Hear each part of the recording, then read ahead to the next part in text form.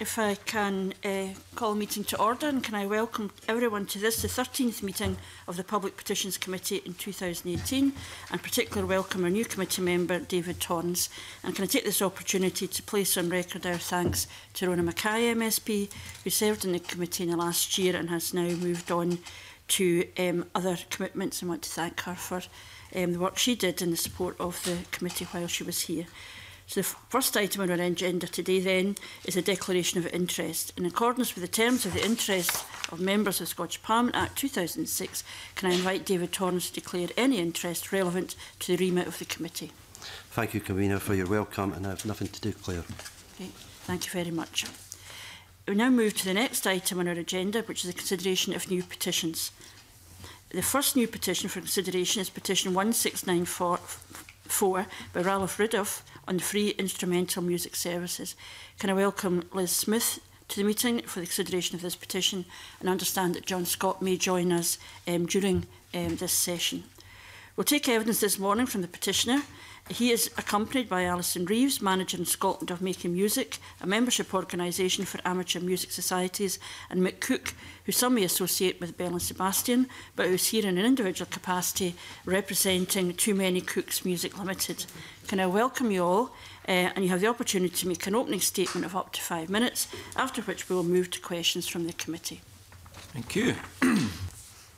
Well, thank you very much for the opportunity to speak to you today about musical instrument tuition in state schools in Scotland. I've brought with me 2,068 ink signatures, and I'd be grateful if that total could be added to the number gathered online, so that you get a measure of the support that was gathered during the 6 weeks when the petition was open for signatures. This is not just a matter on which many people feel strongly. It is a matter of national importance, raising questions about the national curriculum, our goal to get it right for every child in education, about equity in the classroom and fairness, about the health and prosperity of our nation, and about the need to ensure maximum return for us all on precious public resources.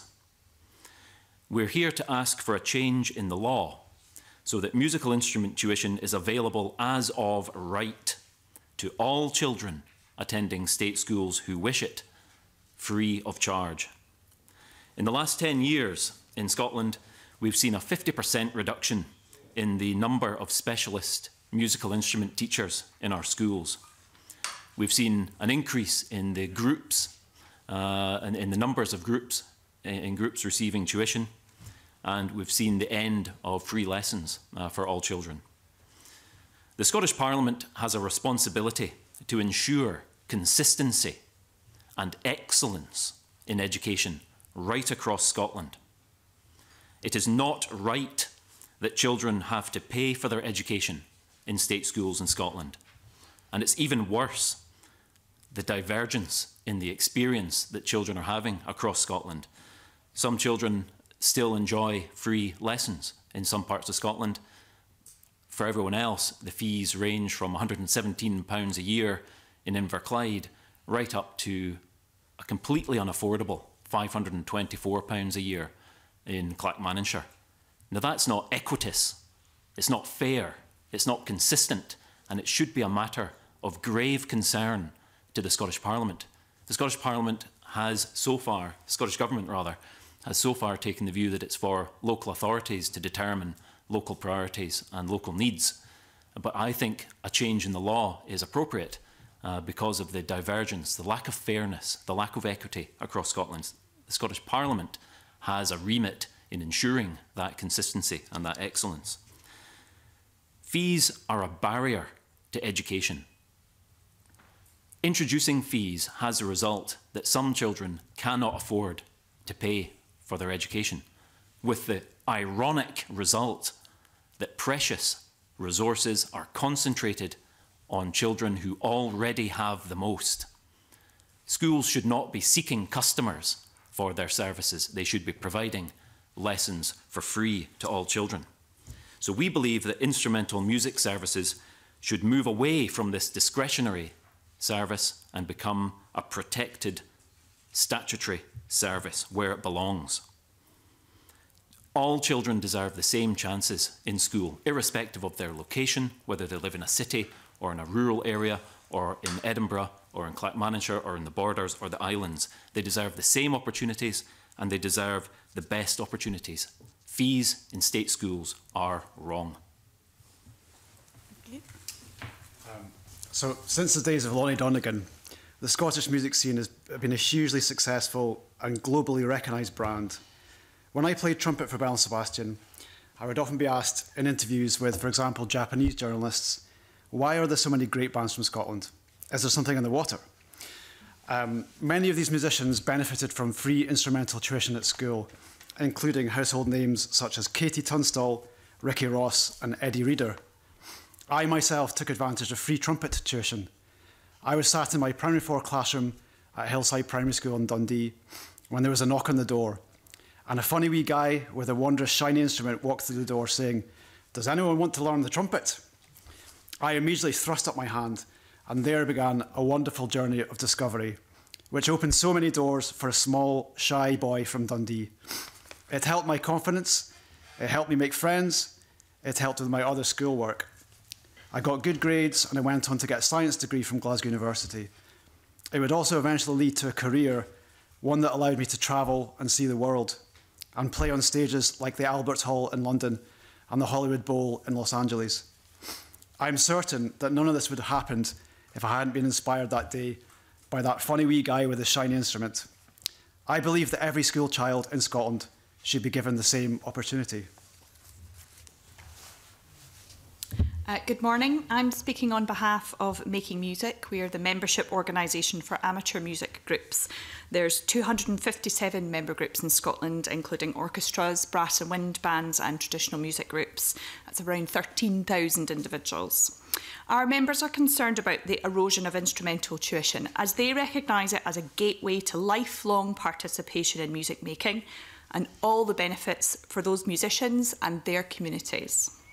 We have a huge, rich and varied amateur music culture in Scotland, much of it volunteer-led and self-financing with very little direct cost to taxpayer. But the sector relies on an infrastructure of services provided by local councils and government, including instrumental music tuition, which provides a steady flow of skilled musicians from instrumental services and their associated bands and orchestras, those who don't make music their job, but for whom it remains a valued part of their leisure time. The upfront investment in tuition pays back many times over in improved health and well-being of lifelong music makers and in the economic benefits of healthy, connected and empowered communities. We believe that making the service statutory will stop the uneven provision we have currently, ensure consistency and quality, and in the long term retain access for whoever chooses it to excellent lifelong music making opportunities. Okay. Thank you very much for that. We can now move to the questions, and first question from Angus MacDonald. Okay, thanks, Convener. Good morning, everyone. And can I say at the outset, you certainly present a strong case for the petition. Our briefing refers to a survey conducted by the Improvement Service in 2017, which found that fees charges covered between 2% and 58% of the cost of the service. Now, the report found that there was no correlation between numbers of pupils taking lessons and the fees charged, although it added that, and I quote, "This does not mean that the cost of fees do not influence parents' decisions as to whether pupils partake in lessons." So I wonder if you could give the committee your views on that. Happy for me to answer that? Yeah, okay. Well, thank you. That's a good question. The report you refer to is one of the annual reports undertaken by the Improvement Service. That's from 2017. The next one is due out, I think, at the end of October. And what that report will capture is a very significant development from the last round of local authority budgets, where things suddenly got a lot worse. I mean, in Clackmannanshire, the fees were already high at £228 a year, but they've been doubled to 524. And we don't have all the figures yet for the dropout rate, but early indications are 40% in Clackmannanshire. In West Lothian, I mean, that is a part of the country that has been absolutely outstanding in its music making. And the budget decision was to cut the funding by half. And where that story ended up, as you probably know, is an introduction of fees of £345 a year. I've got friends who teach in that area, and they are telling me that 90% of their students have handed back their instruments. In East Lothian in March, fees of £290 were introduced.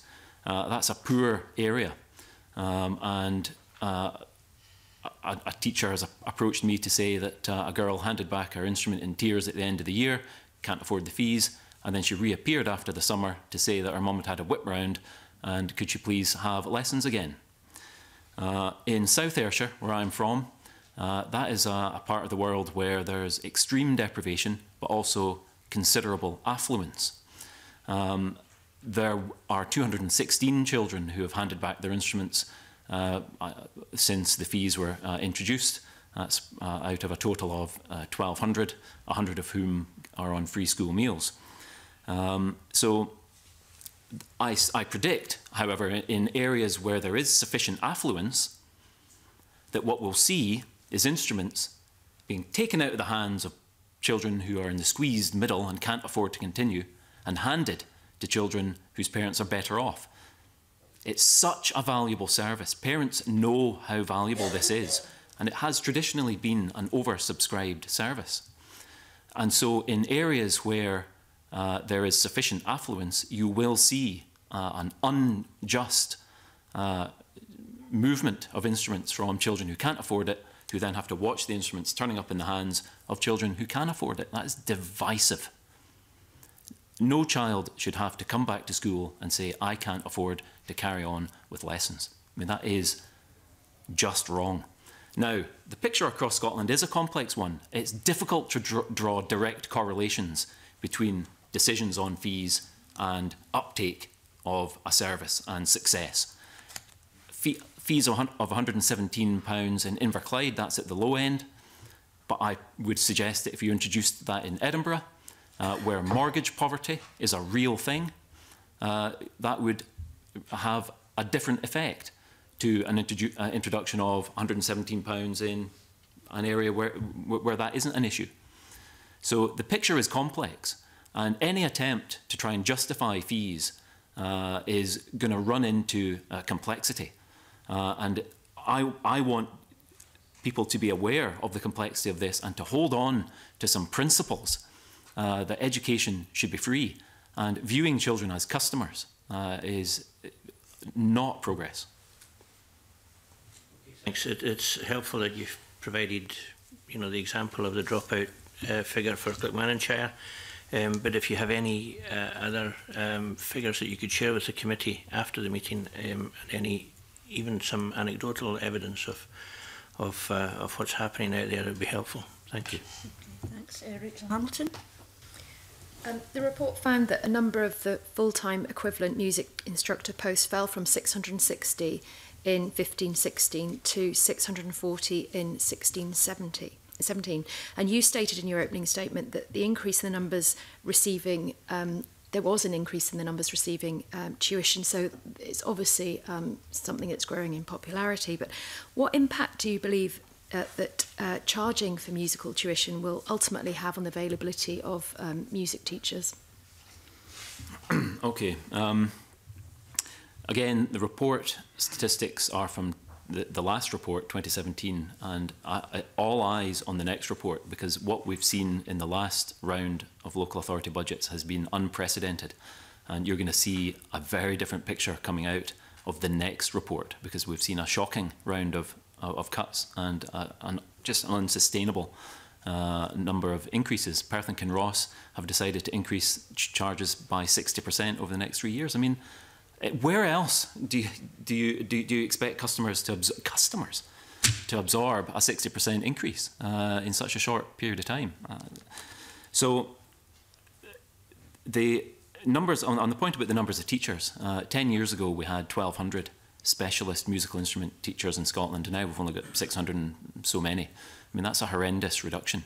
I went to school, state school, Forehill Primary in Ayr in the 80s. I can remember not being able to get into the building because it was shut because there wasn't enough coal to heat the building to keep the children warm. And that was a difficult decade. My dad was a teacher in the local authority. My mum was a secretary at the local hospital. Interest rate, and they had a mortgage. Interest rates got up to 15%. I hope I don't embarrass my parents if they watch this, but I remember the strategies that my parents deployed in order to keep paying the mortgage. If I'd come home and said, can I have £100 a year to continue learning my trombone lessons, it would have been a heartbreaking no. So if we can provide one-to-one tuition in Scotland in the 80s, which is what I got, I think that's what you got, Mick.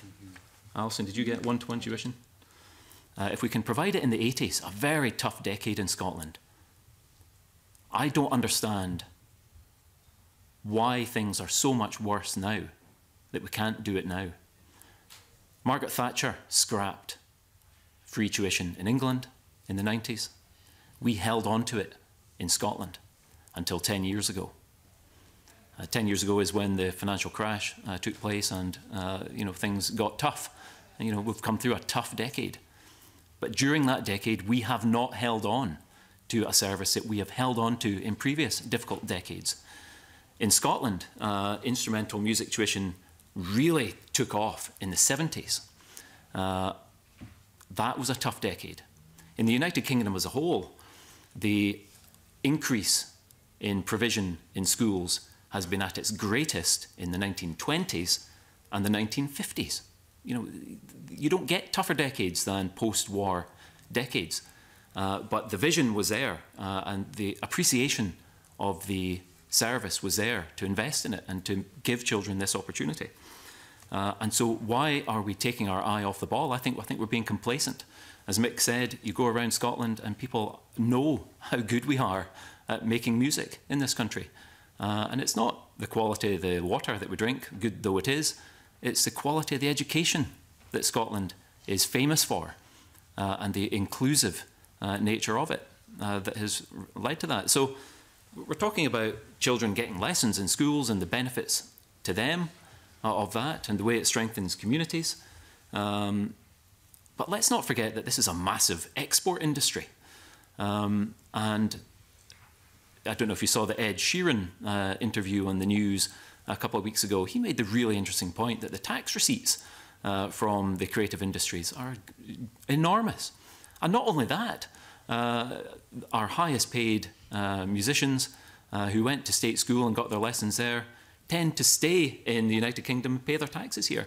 I mean, the economic returns are tremendous if that is the box you want to tick to justify free lessons.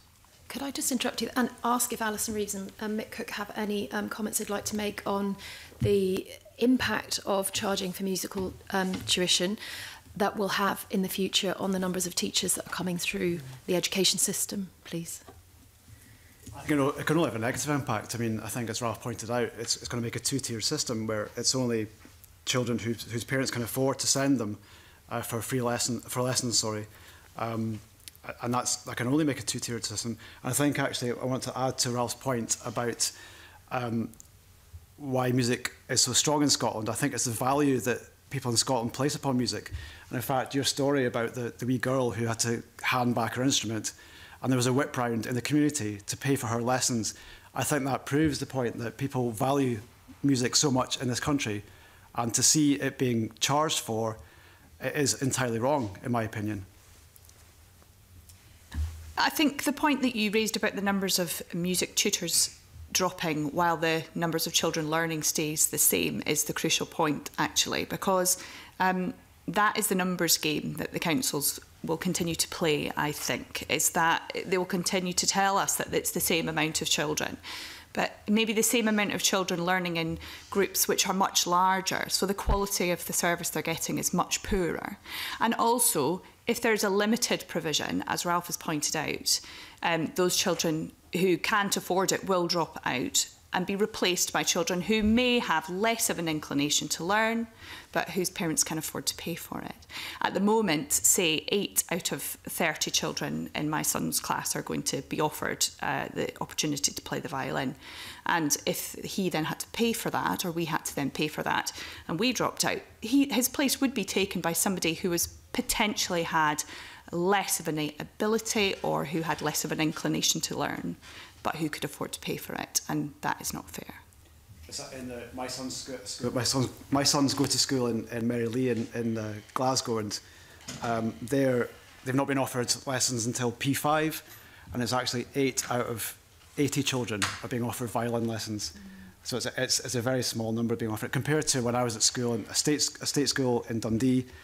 It was offered to anyone who wanted to try an instrument. We had a symphony orchestra in the school because our headmaster was very into music, and he actually played a trad jazz band, and he used to play alongside the children, play trumpet alongside the children on a wee chair. It was amazing, unbelievable opportunities, which I've stayed with me to this day. It's been unbelievable. Peter? Thank you, Kibina. Thank you for the panel for the evidence, and I can say I recognise Mr. Cook's journey in that sort of access to opportunity within school. I think you can substitute music for art or drama, or in certain cases sport. And having had that opportunity at school, have gone on a journey that took me round the world, and I think that's an opportunity I wouldn't have had it not been for that introduction at school. So I just want to put that on record. And can I ask, you refer to business leaders calling for changes in the way children are taught, with a move away from a knowledge-based education, and I wondered what sort of business leaders are you referring to here, and do you have examples of those? Thank you. I would recommend that you go onto the World Economic Forum Facebook page and website and look for the videos posted by Jack Ma. The way he describes it can't be beaten. Absolutely phenomenal. I was sitting in the back seat of a car the weekend, being driven down to Middlesbrough to take part in a brass band competition. I play with Dalmellington Band. And the driver of the car said, "Look, I can press this button and the car drives itself," and he took his hands off, and I thought, this is amazing. Computers can do so much for us these days, but there are 3 things that computers cannot do. They cannot show empathy, they cannot have original thoughts, and they cannot mimic human creativity. And so Jack Ma's point is that these are the things we need to focus on in education. Now, I agree we should keep teaching the 3 R's and all the rest of it, but we must not let go of the education in the arts, because it's those things that give children so much resilience and equip them to be creative. I mean, what jobs are our kids going to be doing 10 years from now? I mean, it's a real pause for thought, because anything that can be automated will be automated. Even driving is becoming automated. We'll have train drivers in 10 years. We'll have bus drivers.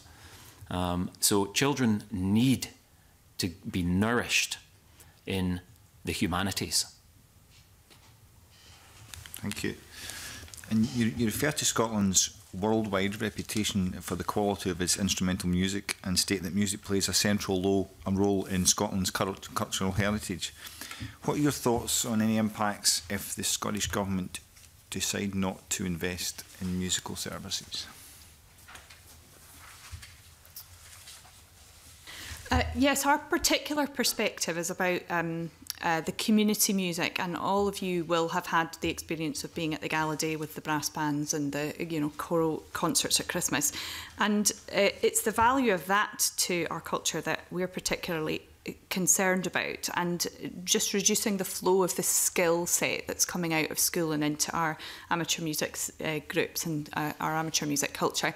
There's huge amounts of evidence, and I can send some links on to you, about the impacts on health and well-being, and then, of course, all the knock-on to economic impacts that that has. And all through life, I mean, we're talking about mental health for young people, we're talking about community health, but we're talking as well about the impact on people playing musical instrument on rheumatoid arthritis, or for those people singing on cardiovascular health, and those impacts are provable.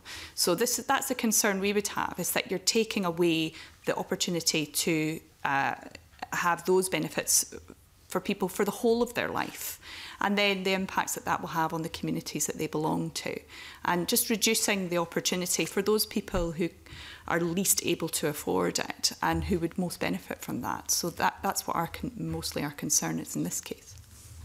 From a commercial music point of view, I've been doing some research for the last 10 days or so, put a shout out on Facebook to get some names of people who got free musical instrument tuition as a child. And I mean, as well as Ricky Ross, Katie Tunstall, Eddie Reader that I mentioned, Stuart Murdoch from Bell and Sebastian, 4 of the members of Bell and Sebastian, Stuart Braithwaite from Mogwai, Donald Shaw, the TV composer, member of Capercaillie, the current bassist with Iggy Pop, the head of A&R at Decca Records. The list goes on. I mean, basically, these people have all been supported by free musical instrument tuition at school. All their emails said without that, they wouldn't be where they are today. So I think from a commercial music point of view, I don't think we'd be where we are today without the support that people had when they were children. So I think you're going to see a kind of lost generation of that all that's going to die, I think, really, without this support from, Thank you, Convener. Good morning, panel. As somebody who benefited from free music tuition and has spent years playing the guitar and would probably have never been able to play guitar to the level I can, I could sympathise with your petition. But our briefing refers to a report that John Swinney, the Cabinet Secretary for Education and Skills, has agreed to discuss the future of a service with local authorities and members of the Music Education Partnership Group. What are your views on this? Just to clarify, my views on the work with local authorities and the... Yes. Yeah, okay, that's great. I mean,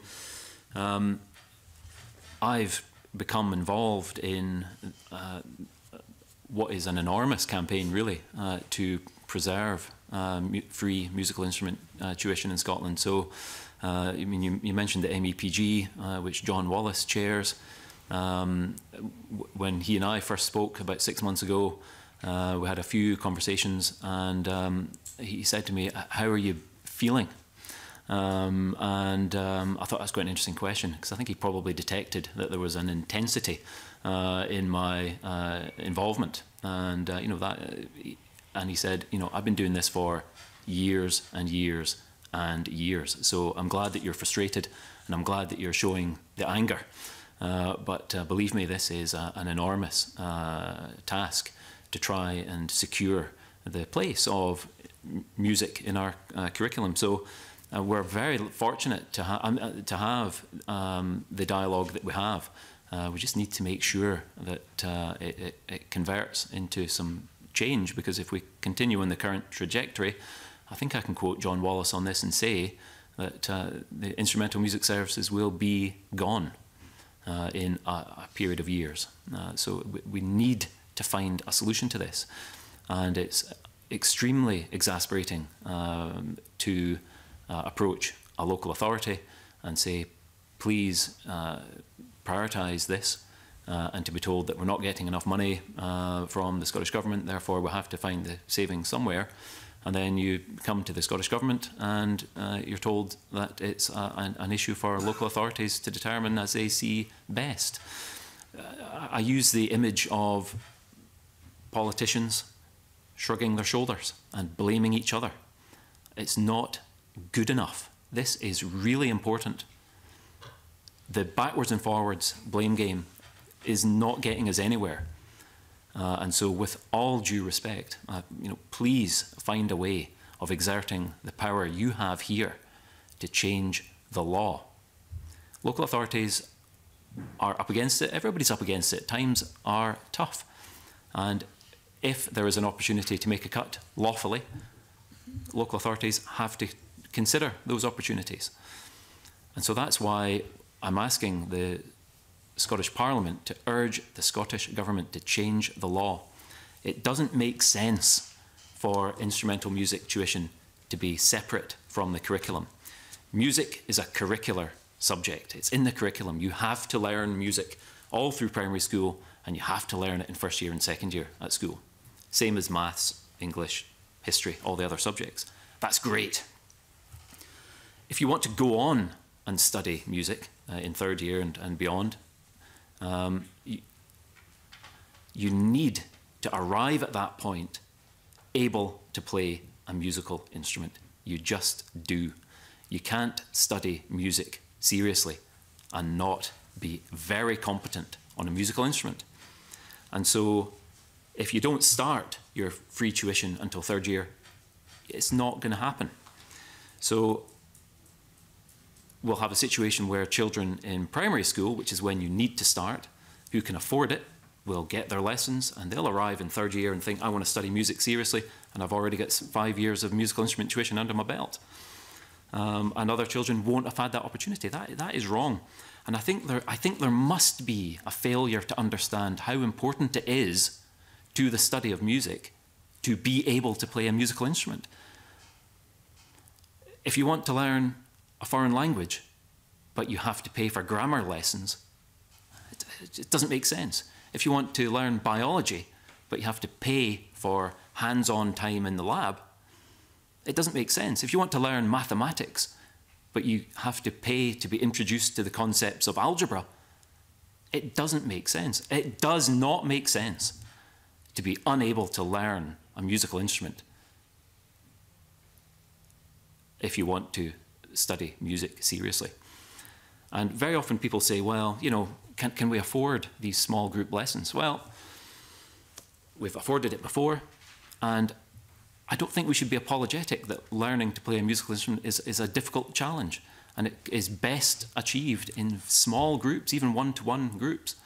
I'd like to make the point that a friend of mine who is retired as a musical instrument teacher in England after a long, long career told me that because he was dyslexic himself, he spotted 37 students over his career who he thought were dyslexic, and he referred them on, and it turned out they were able to receive specialist support because of that close working between student and pupil.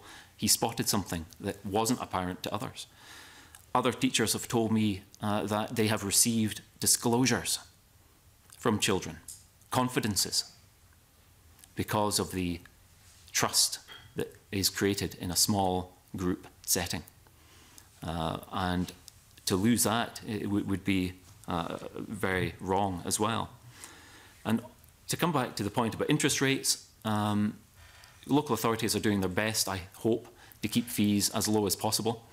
But if we see a spike in interest rates, if we see a return in interest rates to any kind of normal level, there's going to be a clear out of children learning. So is it acceptable to the Scottish Parliament that an increase in interest rates could wipe out an educational service?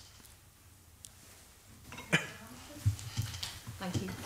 The panel's obviously very well briefed to get to this point today, but I wonder if I could cast your mind back to 2012 when the Scottish Government set up the Instrumental Music Group, and that was to examine some of the issues surrounding musical tuition. Do you have any comments on the recommendations that were made from that, and would you use that as a sort of a blueprint with what you're actually trying to achieve now? One of the recommendations that came out of Green's report in 2013 was that we need to have a national vision statement for music that includes instrumental music tuition. That was one of his recommendations, and we don't have that yet. John Wallace tells me that there's considerable research underway at the moment to help inform that, so that we have a proper understanding of the role of instrumental music within the study of music. And so I think if we could get there, I think that would pave the way for good decisions. As I alluded to earlier, for some reason there is a disconnect between the study of music in the curriculum and the opportunity to learn to play a musical instrument properly. I think if that can be connected together, and if the importance of playing a musical instrument can be properly understood in the context of music, and we have a national vision statement for that, I think we'd be in a much, much stronger place. It would be easier for local authorities to make decisions if the power is to remain with them. And it would be easier for the Scottish Parliament to pass legislation to put instrumental music on a proper, protected statutory footing. So I would like to see that piece of work reach a conclusion. It was one of Green's recommendations in 2013. Okay, thanks, MacDonald. Okay, thanks, Convener. If I can refer back to our meeting papers, which refer to written evidence that was submitted to the Education and Skills Committee earlier this year. Have you had the opportunity to look at that, to look at those submissions, and if you have, do you have any comments on them? I have seen them. They are publicly available. I don't have any particular comments on them. Okay, thanks. Can I ask about, you believe that really ultimately the Scottish Government should just take matters into their own hands and invest in instrumental musical services. I wonder if you can tell us what you think that would look like, if you get a sense of the level of investment. Would it be there be a national fund or a ring-fenced fund to local authorities, and have you looked at how you think that might work? No, you go. Okay, so the Improvement Service report from 2017 says that local authorities currently spend £27 million a year delivering the service, from which 4 million and 4 million of that comes from fees. So to quantify our request, I think we can look to that report. So you're probably talking about £30 million a year if instrumental lessons are to be free. And that's to stand still to where we are, remembering that you know, while things are still good, we still have something worth preserving. But only 10 years ago we had something considerably stronger than we do. So if we can secure the current level of spending on it, that would be, I hope, a platform to then start progressing, because this is an opportunity. If we can increase the take-up by children of musical instrument tuition, we're winning. We are absolutely winning. And I'd like to say just a word about the concessions that are available. Local authorities try very hard to make sure that children who are in the least well-off parts of our communities can still access tuition for free. And so typically, if children are entitled to free school meals, then they're entitled to free tuition. And you know, I applaud that.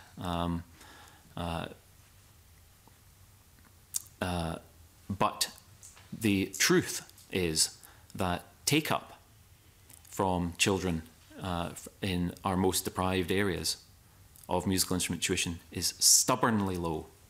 It's very difficult to get children from our poorest communities, our most deprived communities, to take up this opportunity. And no doubt there are many reasons for that.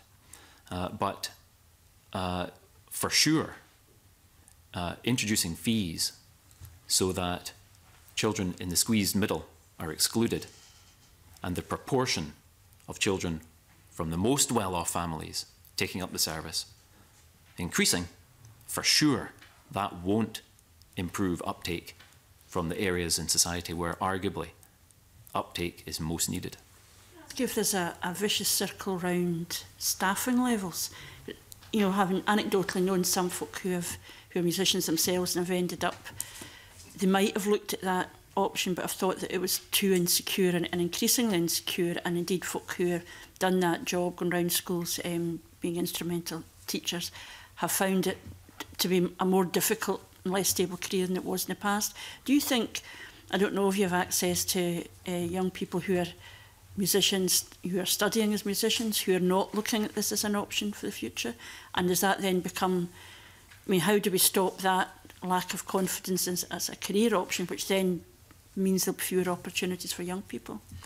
I think historically becoming a peripatetic music teacher, as they're known, has been a real career aspiration for many children leaving school who are well-equipped musicians. And it cannot look like an attractive proposition where, you know, if you started school 10 years ago and you're coming out of university now, and you can see that half of the teachers who were teaching 10 years ago are no longer doing it, and you can see that the one-to-one tuition is by and large gone, and children are being taught in much larger groups, that's got to look less appealing. The ability to teach one-to-one is a different thing from the ability to teach in larger groups. I read an article recently about training ships from 150 years ago, where boys who were homeless where it could go onto a training ship and learn industrial skills. And these ships had bands. And so 150 years ago, somebody wrote that teaching boys is an interesting thing. Some boys, if you don't keep on at them and constantly harass them, they'll never make any progress. Other boys, one harsh word and they'll not play a note. Other children need to take what you've told them away and think about it quietly and bring back their progress and show you.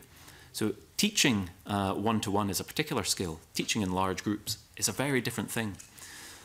So people who 10 years ago received one-to-one tuition but now emerge into the workplace contemplating a very different model might not find it quite as an attractive a proposition. Okay, thank you. I'm going to ask... Just add a point there about musicians' careers as well. So the Creative Scotland produced a really good report last year on diversity in the cultural sector. And there's a really high percentage of people working in the culture sector who earn a really small amount of money from a portfolio career. And a lot of musicians in the instrumental service are doing that as part of this portfolio career, and people are earning well below a national average for working in culture sector. And you know, I think your point is really crucial about the impact on not just the pupils but the teachers and all the instrumentalists and musicians working in that sector. And the draft culture strategy is looking at ways of impacting on incomes for artists, and I think it would be worth considering this as a good route for employment for those people who have these very unstable and low-income careers. Okay, thank you. I'm going to ask our guests today, Liz Smith and John Scott, if they want to take the opportunity to ask some questions. Thank you, Convener. Yes, I would, if that's all right. Thank you very much for the presentation that you've made this morning. It is very persuasive, and I sat with the previous convener of the Education Committee just before the parliamentary recess and heard exactly the same thing from many of your colleagues, including John Wallace, who I think you mentioned earlier. And I had a visit to the Royal Conservatoire during the holidays and I heard exactly the same thing from them. I personally don't think there is any lack of political will in this. I think, in fact, I don't even believe this is a party political issue. I think it is extremely important for all the reasons that you set out. But can I just go to a point, Mr. Riddick, that you mentioned earlier? When it goes into the blame game between politicians, and that's not helpful, it's because cutbacks have to be made in parts of public spending. And if we are to find enough money to do what you're asking us, which I think is very important, I actually think we're going to need far more than 30 million, because I think the potential demand in this area is actually very considerable. We're actually going to have to find the money to be able to do this. And what I'm interested to hear from you is whether you think that we would have to muddle along with cutbacks to other services, which is not going to be very popular, and it's certainly going to politicise the debate, or is there scope to find additional funding? You've mentioned about the excellence of the Scottish music industry, and if you look abroad to some of the examples of countries that have done maybe a bit better than us, there have been examples of additional funding that have come in from other sources. Do you accept that that is a possible way forward? Okay, thank you for that question. we're straying right into some big political questions here, and I'm going to step back from that. I think the case for universal access in schools for all children for free is strong. I think it merits the investment. If we can secure the current spend of 30 million and then grow from there, I'd be happy. You mention the wider context in which music exists, and you hint, I think, that perhaps third parties could provide some funding and investment, perhaps in a public-private partnership. I would ask, why music? Why not mathematics? Why not English? Why not history? There's something about education that should be protected. And I don't think the problem here, the specific problem with instrumental music, is lack of money. I think it's lack of understanding of the importance of learning to play a musical instrument in the context of a proper, excellent education. That is where the problem lies. And if you hand over responsibility for funding that to third parties for music, then why not hand it over for education as a whole? But we're getting into political territory. Can I just come back on that? I mean, in theory, it would be very nice to have everything that's free. But I don't think we're there in terms of the practicalities, and I think local authorities will come back at you and say, we simply can't afford this. We would like to, but we can't. And if you look to America, there are examples of third parties who have provided the instruments to the schools in order to boost the level of activity. Now, I'd be interested in your thoughts about this. I mean, personally, if we can get these instruments and we can provide some support for the teachers who could deliver that music education, I would be interested in looking at where we can get that. If we're going to be told by the Scottish Government and by local authorities that we can't afford it, is it not better to have it through some other means than not have it at all? The Scottish Government finds in the budget every year enough money to pay for our national performance companies, the ballet company, the chamber orchestra, and that money is found every year. The money to feed those orchestras has to be found as well. So the investment can be found to pay for national performance companies. Can the investment not be found to pay for the education that's required to feed those companies? But where's it going to come from? That's the point that we need to. I think we can solve this problem if we find that additional spend. That's what I'm asking, and I think that we have to be realists in this. At the moment, public finance is very tight for all sorts of different reasons, and I think there are good examples abroad. And I think the Royal Conservatoire would argue this too.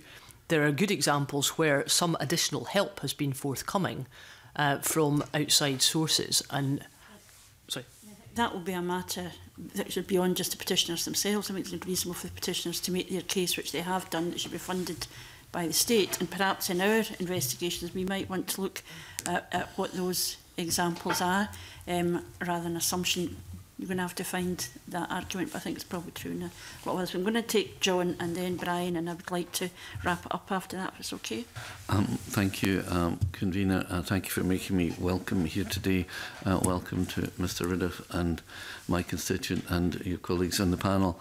And can I just say, as Mr Ridoff is my constituent, I'm here to support him today in his quest for essentially universal funding for musical instrument tuition. I think we have a duty as politicians to endeavour to produce the next generation of children and as well educated as they possibly can be. I'm concerned at the moment that all the indicators are that educational attainment is falling.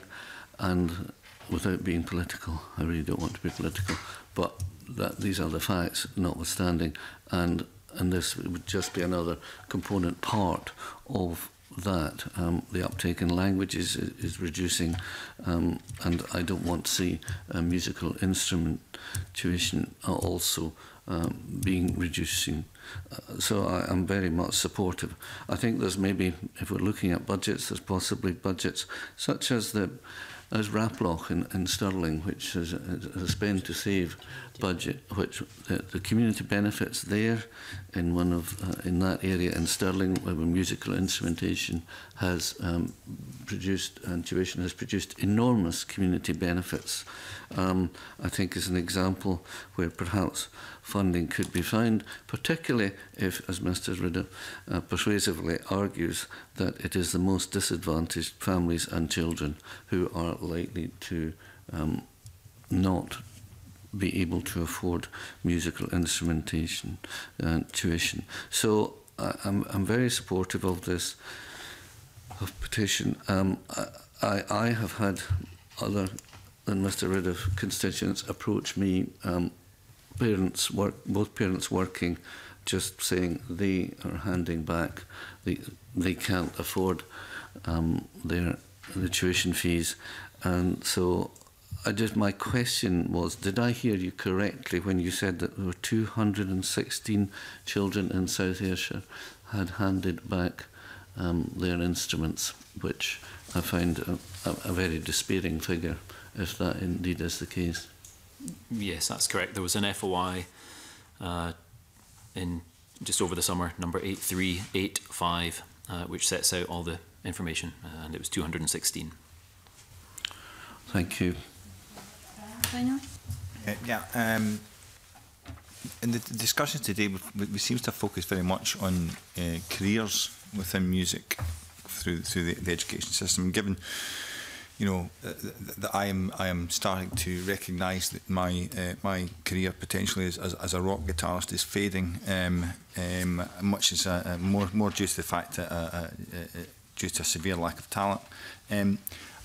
What I wanted to look to explore is the impact of being able to play a musical instrument. As you know, I use it as my frustration. Going to smash my guitar about much to the despair of my neighbours. It's more around that sort of confidence and resilience and the impact on life that being able to play a musical instrument. And I wonder if that's something we haven't really talked about today. I wonder if you have an opinion on that. The good news in Scotland is that we have a very large and very healthy amateur music culture. So for the large numbers of children who come out of the service who do not wish to choose that as a career, there is an ability to move forward and to continue to play. And it could be in your bedroom playing the rock guitar, but it could be as part of a really excellent standard orchestra. For example, the Glasgow Orchestral Society, which is almost 150 years old this year, or the Aberdeen Chamber Orchestra. And I spoke to them this week, and they affirmed that yes, almost all of their players had come through instrumental music tuition services. They play to an extremely high standard. The fee to participate in an orchestral society like that, somewhere between £100 and £200 a year on average. It's not a significant amount of money if you think about how much a gym membership is, or cinema tickets are now. So there are vast amounts of opportunities to continue to play. And we know from the research and the literature that the impact on health and well-being to the individuals is huge. And mental health, reducing isolation, but also the physical impact on your body of playing a musical instrument, and particularly singing, is really crucial. And it's important to note that a lot of singers who sing in choral societies need to read music. And where did they learn to read music? Learning to play a musical instrument. So it's it's a transferable skill. So we're not talking about turning out professionals, although there's an excellent turnaround rate for that. We're talking about investing in something that gives quality of life to everybody and should be available to everybody. Surely. I feel that we haven't really looked at what the Scottish Government are currently doing with regards to the Youth Music Initiative that but they, you know, all the rebuttals in the press with regards to the musical tuition issues have been that the Scottish Government are providing this 109 million over the last decade, and I just wondered if we should have explored a little bit more about that. Thank you. Thank you very much for raising that point. So I see the YMI as an amazing potential solution to the problem of children not having the confidence to stick up their hand and say, yeah, I'll take that opportunity. Or from for children not getting a chance for some other reason, because it's whole class tuition. So all the children in the class will get a half-hour lesson or something like that once a week for most of the primary school year.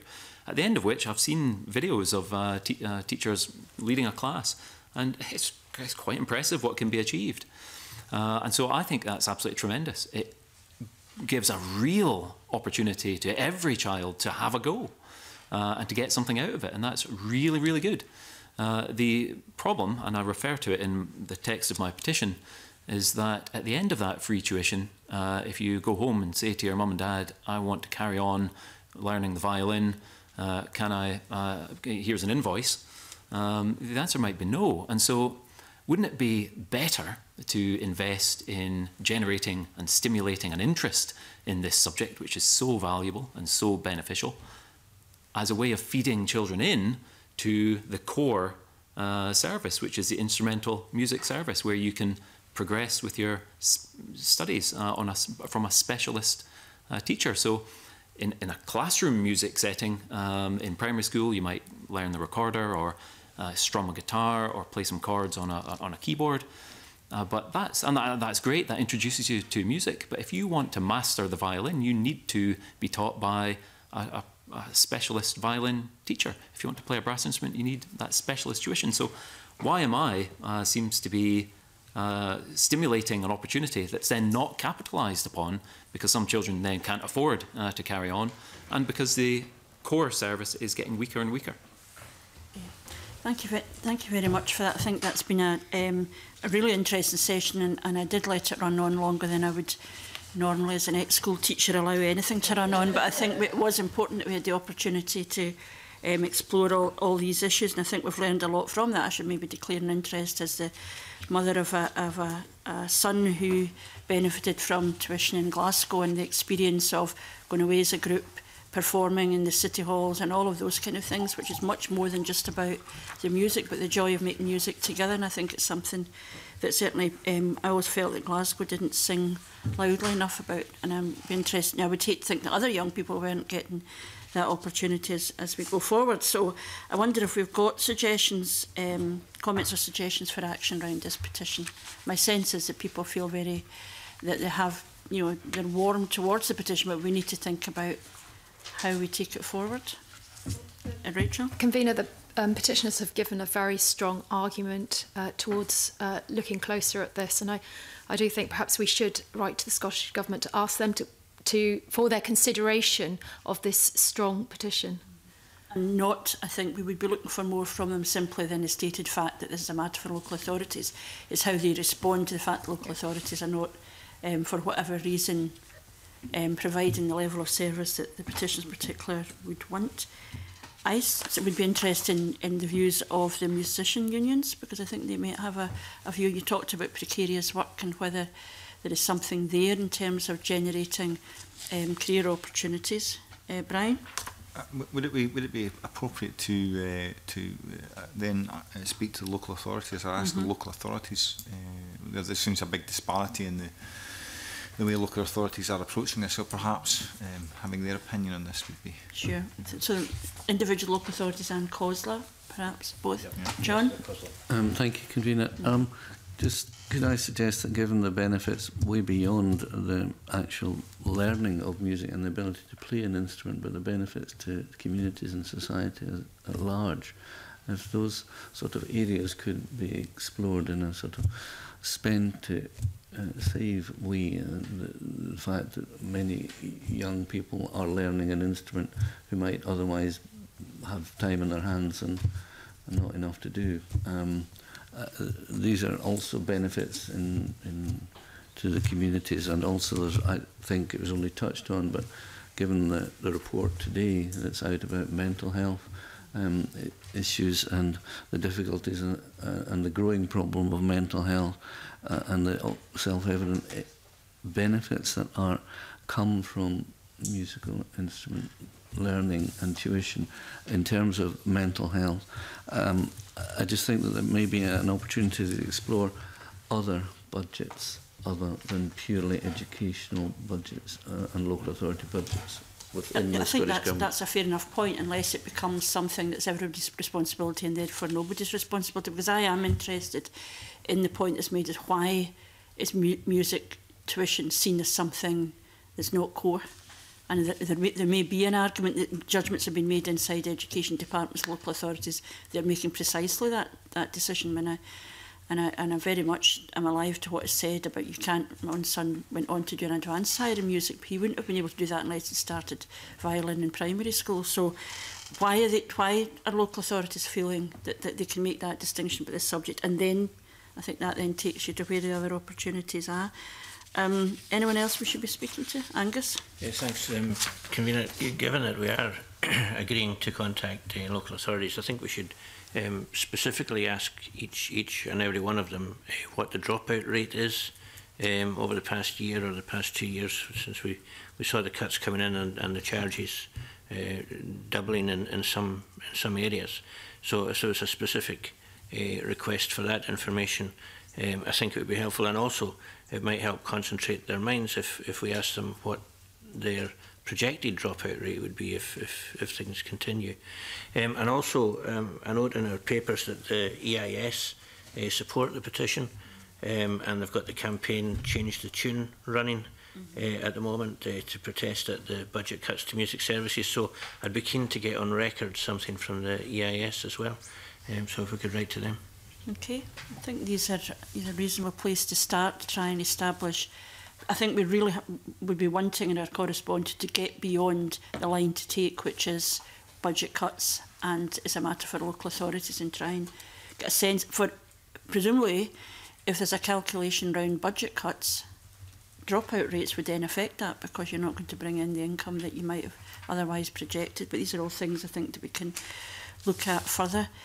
So with that, I think we are recognising the significance of this petition. I want to thank the panel today for the contribution they have made, I think, which has been a very interesting session, and can assure you, I think we will be coming back to this, and we will keep you aware of the petition as it progresses, and you will have the opportunity at each stage to comment on the submissions that were received by the committee. So with that, can I thank you very much, and can I suspend the meeting briefly to allow the witnesses to leave the table.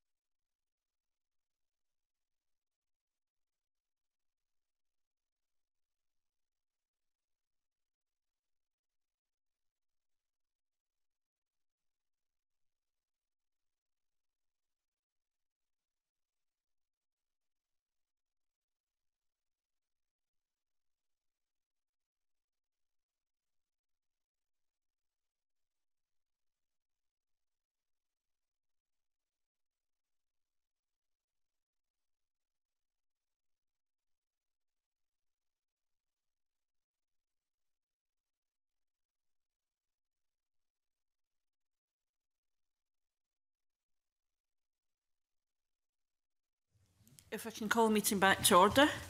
We're now going to move on to the next new petition for consideration, which is Petition 1696 on preserving Scottish battlefields by Jack Gallagher on behalf of the Bothwell Historical Society. The petition is calling on the Scottish Parliament to urge the Scottish Government to introduce legislation to prevent development on battlefields as listed on Historic Environment Scotland's inventory of historic battlefields. The SPICE briefing included in our papers explains that Historic Environment Scotland is responsible for designating and preserving Scotland's nationally important battlefields and maintains an inventory of historic battlefields as referred to by the petitioner.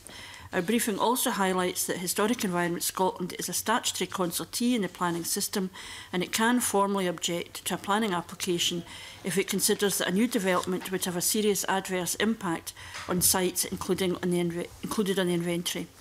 While objections from Historic Environment Scotland must be lodged at the consultation stage, if the planning authorities decide to grant planning permission and there remains an objection from Historic Environment Scotland, the application must be notified to the Scottish ministers. The petition raises concerns, however, that battlefields are currently not protected by any legislation, and I wonder if members have any comments or suggestions for action. Rachel. You just quoted Historic Environment Scotland's policy statement, which does say that it ensures that nationally important battlefields are given consideration in their plans. So, I mean, we surely should be consulting with them, writing to them, to ask them for their views on the petitioner's perspective. I suppose, I think there's a really interesting petition, and there's some kind of all these interesting sites that I'm sure we'll all have visited at certain times, and the importance of preserving them. I guess the competition is between where there's development needed in a community and to what extent the battlefields are then preserved. I don't pretend to have any expertise or knowledge in it, but I just think I would be interested in finding out a bit more and teasing out, is the fact that the Historic Environment Scotland is a consultee sufficient? So clearly the petitioner doesn't think it offers sufficient protection because they can make a comment, but it doesn't really trigger anything. I suppose it does mean that the Scottish ministers have to look at it. So I think I would be interested in the Scottish Government's view. Historic Environment Scotland too. Anyone else that we could be perhaps asking for information from? Brian? I think, following from that point, I mean, that whole role as a statutory consultee, I'd be quite interested, one, to write to the Scottish Government anyway, but to understand exactly what is meant by statutory consultee and what impact they can potentially have in any plans coming forward. Yeah. And are there any examples where development has been refused because Scottish Historic Environment Scotland has lodged an objection? I think Visit Scotland as well would be really interesting, because they probably put in context of tourism. Yeah. And we'll put that in context. Okay, so we could maybe be speaking to Visit Scotland and the tourism bodies, their organisation, just to see if there's an issue for them. I think it is something. If the suggestion here is that this organisation, Bothwell Historical Society and others, feel the protections aren't sufficient, one of the things, I guess, is we would need to identify what the evidence is, and I suppose that point I've already made. I would be interested to know that on how many occasions has an objection meant that the development hasn't happened, how many occasions has an objection simply been, it's been heard, but then the development has gone on, and I suppose those are questions we can ask of the statutory body itself. Is there anything else we'd want to do? Rachel? Just to add to that, convener, would it be prudent to ask the local authorities as well, or is that just going a little step too far? I mean, could we get all that information with regard to sort of appeals and? Would the first point of call, just in terms of that, it'd be simply to ask COSLA, is this an issue that they're aware of that's been flagged up to them? It may be, and depending on what we get from that, another response it might be that we would want to look further at that, because I guess it's not something that's going to affect all local authorities. It may disproportionately affect some. Is that agreed then? Yes, agreed. Okay, and we want to thank the petitioner for highlighting this issue, and I think there are some opportunities to explore further their concerns. So if we can move on to the next petition for consideration, which is petition 1698 on medical care in rural areas by Karen Murphy, Jane Rentoul, David Wilkie, Louisa Rogers and Jennifer Jane Lee.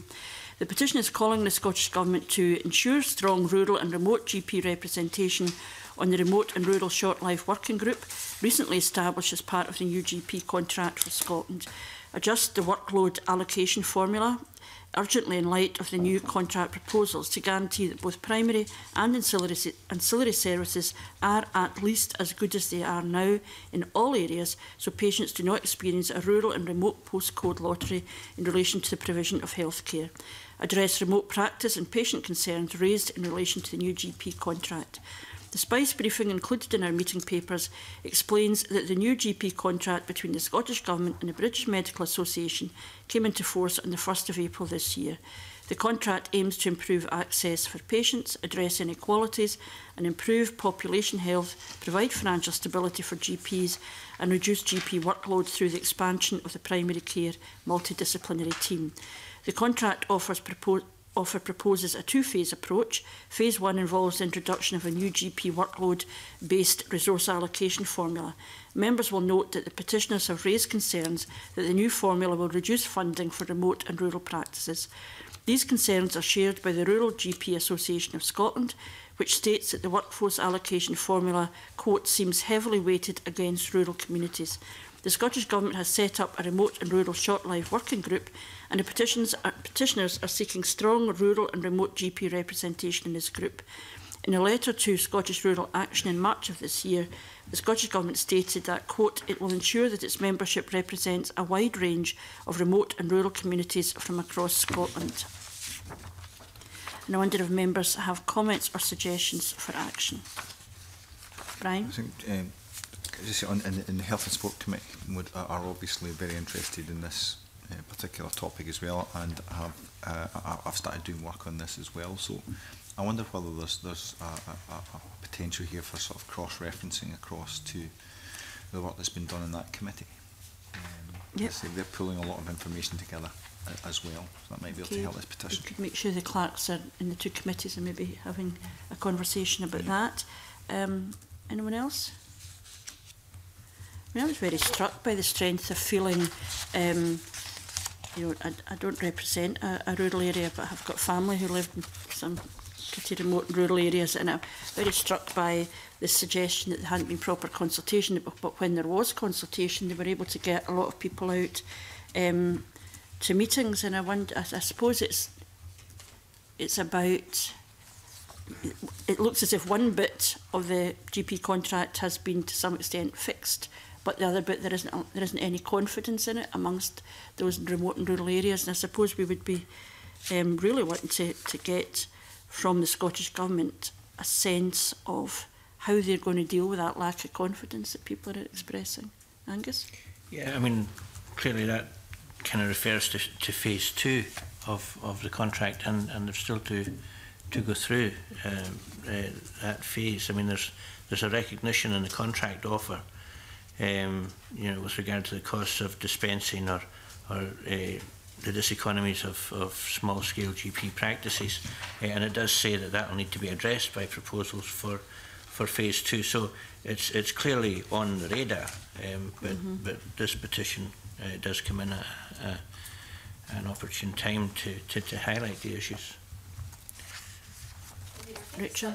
I do think it's slightly concerning that there is an issue that there has been a lack of dialogue or perceived lack of dialogue with rural and remote communities, and I'm just hoping that, obviously I'm looking at the reply from Jean Freeman that was given on the 6th of the 7th this year with regards to a meeting that she was going to get the officials to identify the issues that the group had to discuss at the next meeting, which is to be held in September.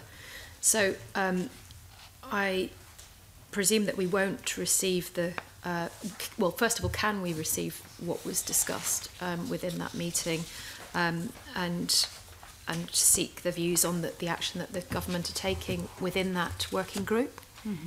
I'm not sure if we can, and presumably the group will report. I suppose from the petitioner's point of view, and I'm sure I sense that we would agree with this, we'd want to make sure there was strong rural and remote GP representation on the short life working group, and so we can ask the Scottish Government how they're doing that. This other issue about the workload allocation formula, I think we would need to ask the Scottish Government for their response to that. And I think there's also a suggestion that we would ask the Rural GP Association of Scotland for their views on the petition and on these particular questions. I'm not sure if there are other community groups and organisations that represent the patient interest in remote and rural areas that we could be asking. Perhaps these petitions are a reflection of that, and that might be an indication that there's an issue.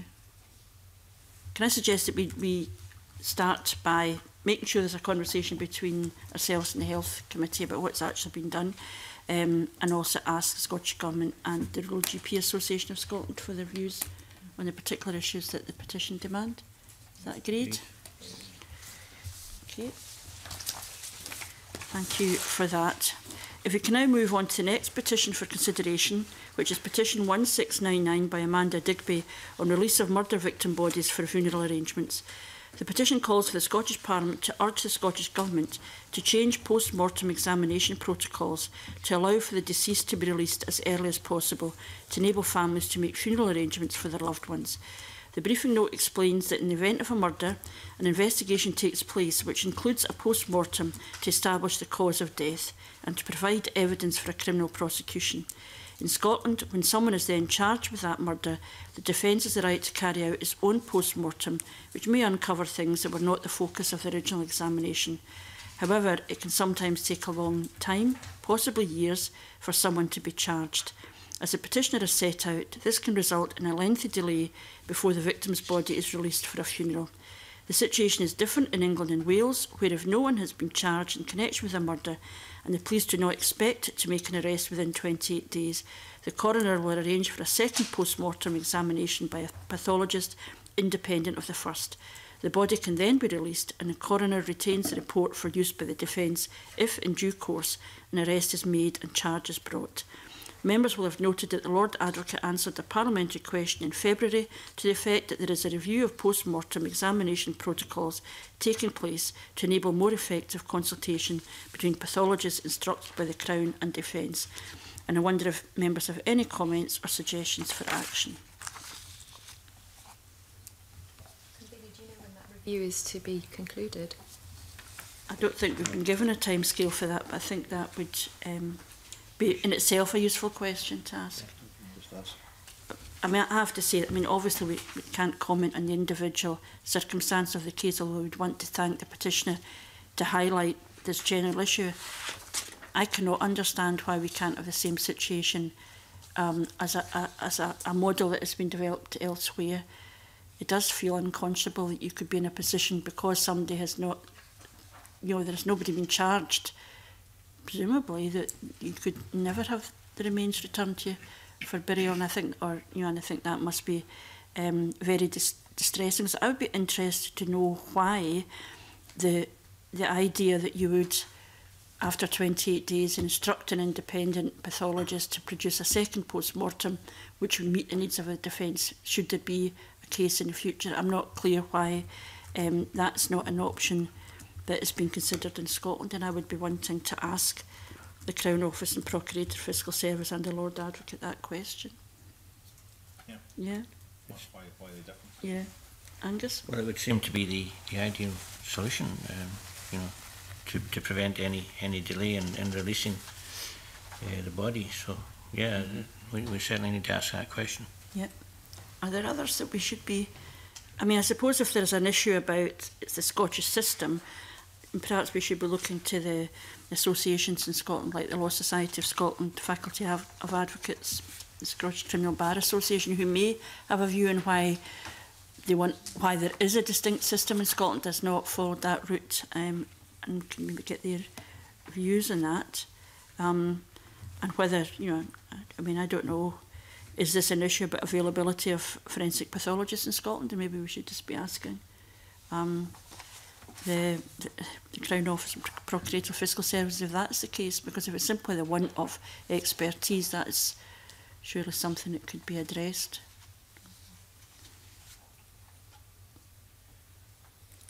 Angus? Yeah, it might also be helpful if we could write to Victim Support Scotland and PETAL seeking their views on the petition. Yes, which is the people experiencing trauma and loss. So there are people there are other people in the system who may have had the same experience as the petitioner has, and would be able to share their views. Whether this is something that has, I must confess, it's not an issue that has been flagged up to me in the past, but it does feel something that must add to the trauma that's already been experienced. So I think it's a good idea to speak to people who have a direct consequence of that kind of loss as well.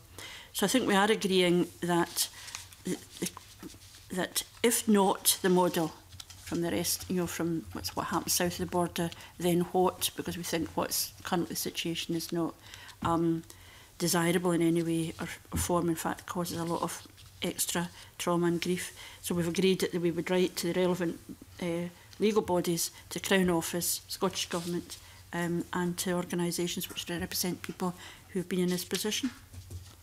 Okay. Agreed. Okay, if that's agreed, and again we want to thank the petitioner for bringing that petition forward.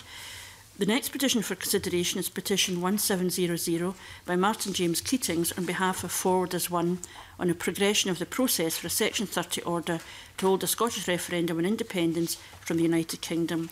The petition calls for the Scottish Parliament to urge the Scottish Government to seek a Section 30 order from the UK Government to enable it to bring forward legislation in the Scottish Parliament to hold a second referendum on Scotland's independence from the United Kingdom.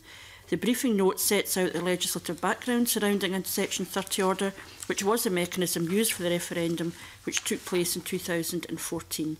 The Parliament has already debated and voted on this in March 2017. The motion that was agreed to on division mandated, quote, the Scottish Government to take forward discussions with the UK Government on the details for an order under Section 30 of the Scotland Act 1998. Members will note that the petitioner has sent a submission for consideration. In it he states that, quote, so far as the progress in the political situation thus far has been left to the media and the politicians to comment, debate and otherwise direct the conversation. The purpose of bringing this matter before the committee was to press for a Section 30 order, but more importantly to allow the electorate, businesses and civic organisations in Scotland the opportunity to directly interact with their Parliament on this substantive constitutional issue by way of the petitions process. I think this is a cross-party committee, so it would not be expected that we'll agree on the merits or otherwise of a referendum on independence. But I wonder if members have any comments on the views expressed by the petitioner, either in the petition itself or in the further submission. And do members feel that the electorate, businesses and civic organisations in Scotland have not been able to engage with the Parliament on this issue? And I guess if they haven't, what would be the mechanism for that? But the question for us to consider today is what action it might be appropriate for us to take on the petition. I wonder, I'm not sure if there's been an update on what the Scottish Government's position is following the programme for government, but I wonder if members wish to seek the Scottish Government's views on this issue. Angus? Yeah, thanks, Convener. Well, as you've referred to already, this is a cross-party committee. However, that said, I clearly have a sympathy for the petition. However, I think it's worth pointing out that the First Minister has stated she will give clarity on this issue next month. Although there are suggestions, I note in the press this morning, that announcement could be later in the year. But it certainly, in the first instance, we need to seek clarity from the Scottish Government. But I do note from in the submission from the petitioner, Martin Keatings, in which he states his frustration at not being given the opportunity to give oral evidence on this petition. But I do feel, the whole issue has been well rehearsed both inside and outside this Parliament, and the views of everyone are well known. So I think in the first instance we need to get clarification from the Scottish Government as to where they are with regard to this, and certainly with regard to Section 30 order, and we should write to them forthwith. Okay, is that agreed? Yeah. Okay, I think that's, is one of these issues where people do have strong views, but there's also, in my sense, that this is a conversation that's going on in different parts of the communities in different ways, and not just whether there should be a referendum, but what would the mechanism be for that. But I think it would be useful to know from the Scottish Government in the first instance what their view specifically is on, I guess it's almost about the timing of a mechanism. I think the Scottish Government has already identified as the one that would be useful, and we would want to thank the petitioner for the petition and the further submission that was sent to us. If we can then move on to the final new petition for consideration today is petition 1702 on counselling provision in all schools by Joanne Waddell. The petition calls for the Scottish Government to ensure that by 2022 all pupils will have access to trained counsellors in schools. As members will be aware, the Scottish Government's programme for government includes a range of new measures to help children and young people access schools' counselling services. The petitioner has indicated to the clerks that based on this announcement, she is content for a petition to be closed. This petition emphasises the importance of early intervention and prevention to support children and young people with mental ill health. And while the petitioner has indicated that she is content to close the petition, we may wish to reflect on the detail of this petition as we consider the scope of the committee's inquiry on how young people can access mental health services and treatments. And I wonder if members have any comments or suggestions for action. Brian? Well, I think the petition obviously does raise issues that are, consistently spoken about within the chamber and across all the political spectrums. And I think it has been really useful. Some of the evidence they've brought forward has been very useful. So I would be inclined to as you say, maybe before we go to the point where we're going to close the petition, that we have with the opportunity to reflect on that evidence as it pertains to other.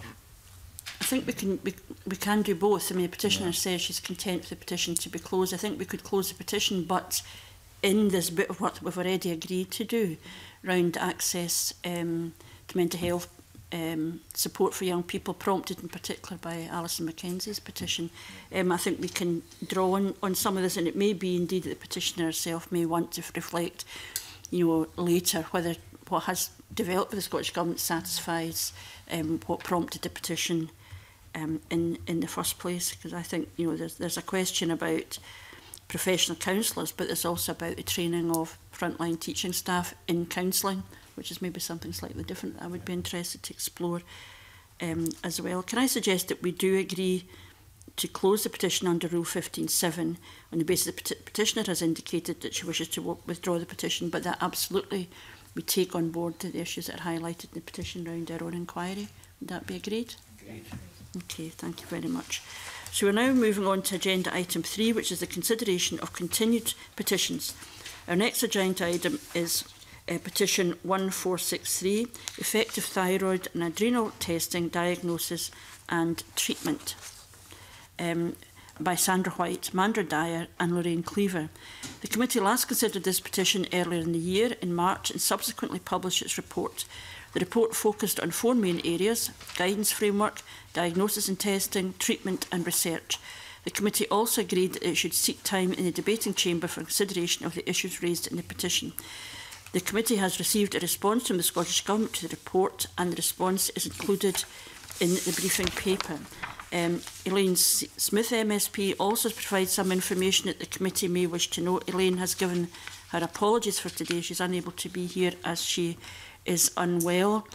Obviously, many of the issues, and we'll make sure this is circulated to the membership of the committee, many of the issues that she highlights will obviously, there will be an opportunity to raise these in the debate, but she does specifically ask a number of questions, one of which is emphasising the importance of a consistent approach needed in primary care, not just in secondary care, and she wants to know whether the Scottish Government will now issue a written edict to health boards before any more patients are removed from the life-saving medication. I certainly have one experience of this being inconsistent at GP level. And in terms of listening, she particularly flags up the question of whether the Scottish Government will undertake another properly conducted listening exercise, having admitted that the previous one did not meet its objectives. And she also highlights the feedback from the recent Scottish Women's Convention Health Conference, and I think these can be included in our, these comments can be included in our considerations. We have asked for time to be set out in the business programme for the Chamber for a debate, and I think we anticipate that being scheduled for later this year. And I wondered whether members want to comment on the response or any other aspect of the petition.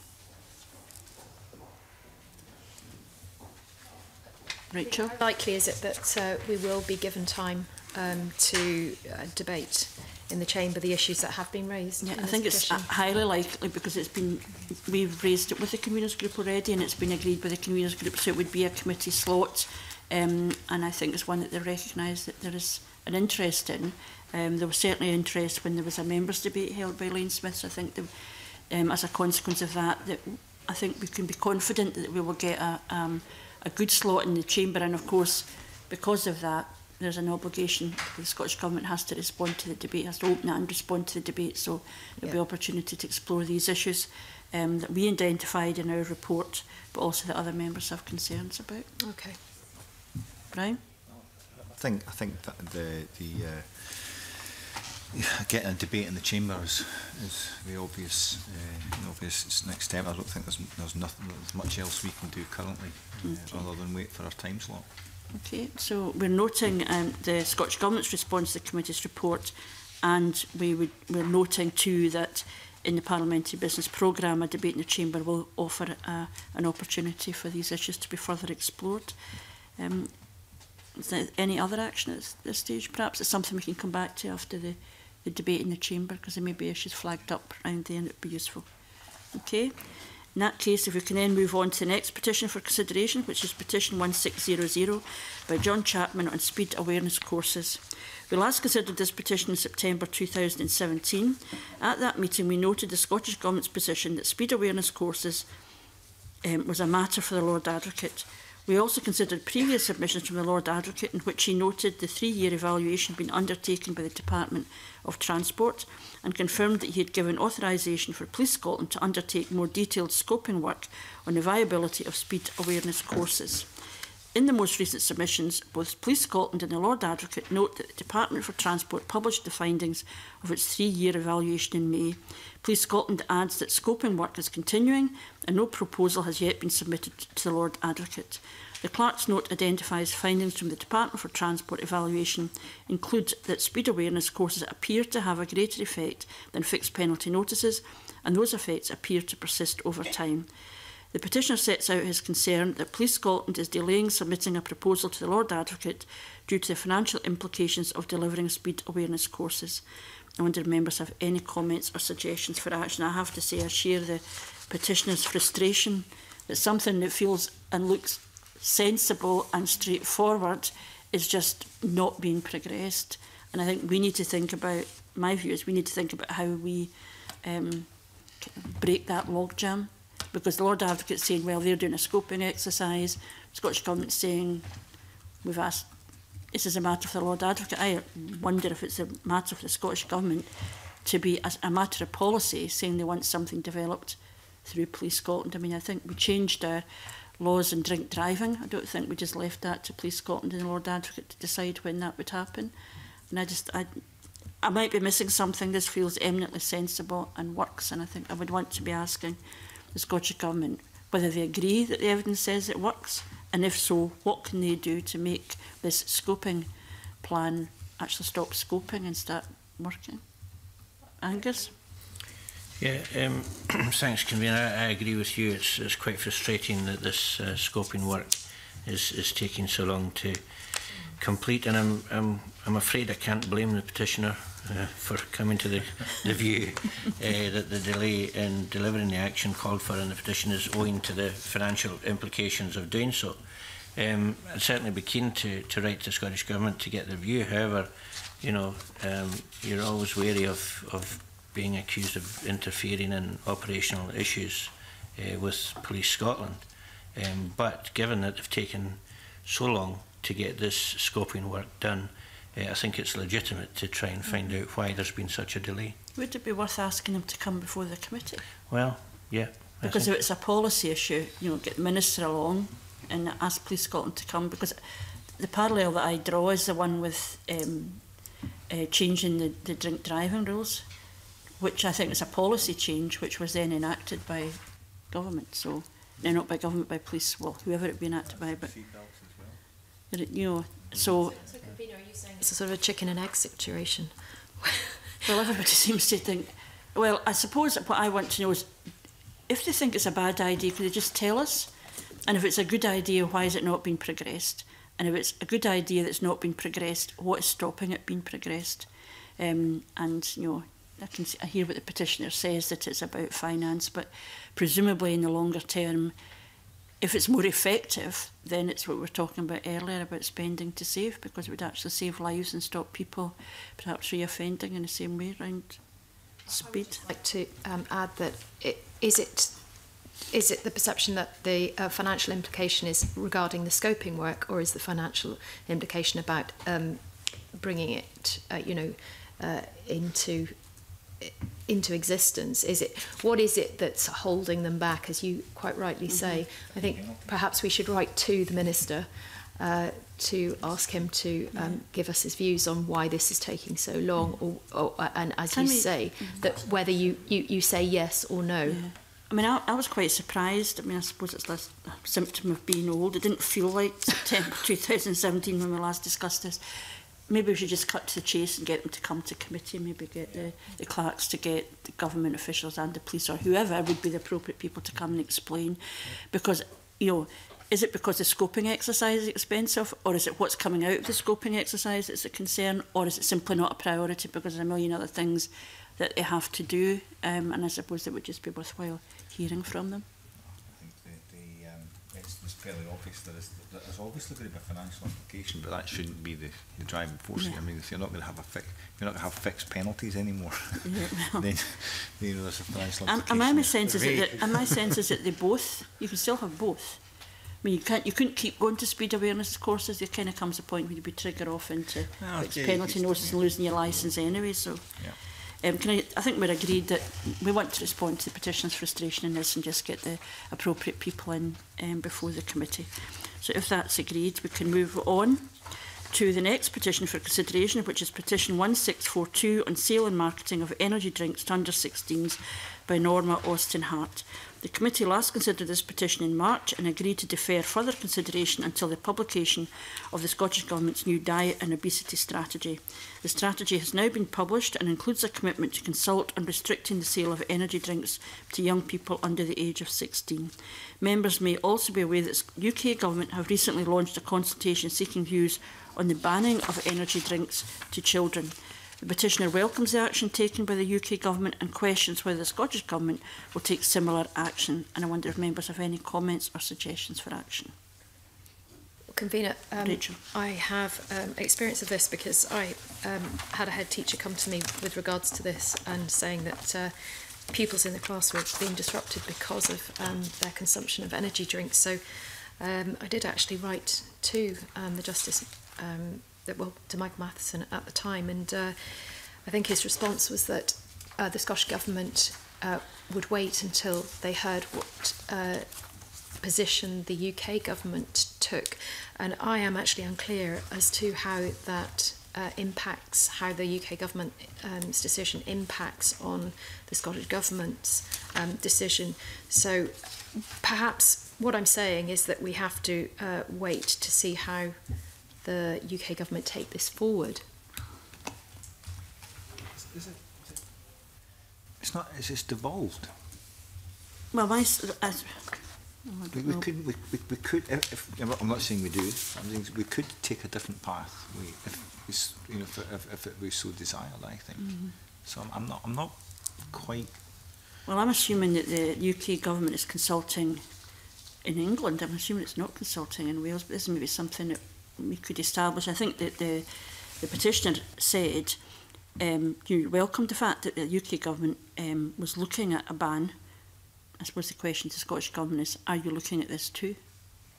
Because I think everybody's on the same page agreeing there's an issue and a problem.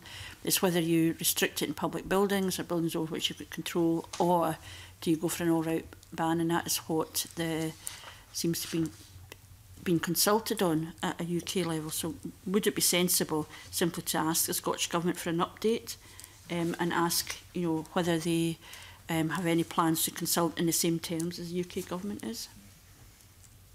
The only issue we need to decide then, well, I suppose we would keep the petition open until we get that response. Is that agreed? Okay, thank you. Okay, so we can move on to the next petition, which for consideration, which is petition 1665 on common law of blasphemy by Mark McCabe.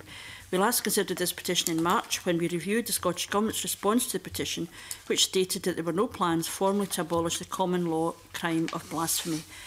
The committee, however, agreed to defer consideration of the petition until the independent review of hate crime legislation in Scotland had been published, as crimes motivated by religious hatred would be covered in this review. The recommendations resulting from the review were published in May. The review concluded that it was not necessary to extend the religious aggravation to capture religious or other beliefs, and that the courts can use common law powers to impose higher sentences if necessary. An additional written submission in relation to this petition has been received from the Humanist Society Scotland since our papers were circulated, and members have been provided with a copy of this submission for our meeting today. The submission states that the Scottish Government intends to launch a formal consultation in response to the review of recommendations based on a period of engagement which will include consideration as to whether the common law offence of blasphemy should feature in the consultation. The Society, however, raises concerns that attended the Scottish Government's first hate crime stakeholders group in August, and blasphemy was not part of any of the Government's written plans at this meeting. The Society is therefore of the view that the Government has no plans to take any action in relation to blasphemy in a formal consultation.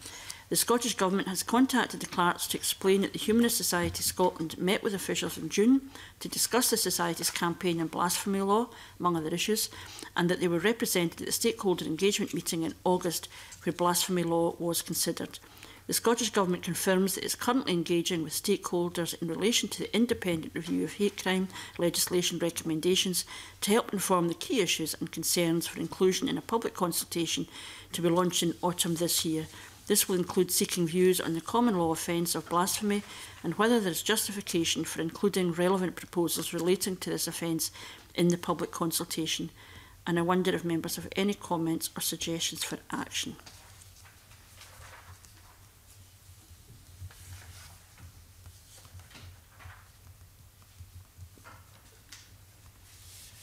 Brian? I think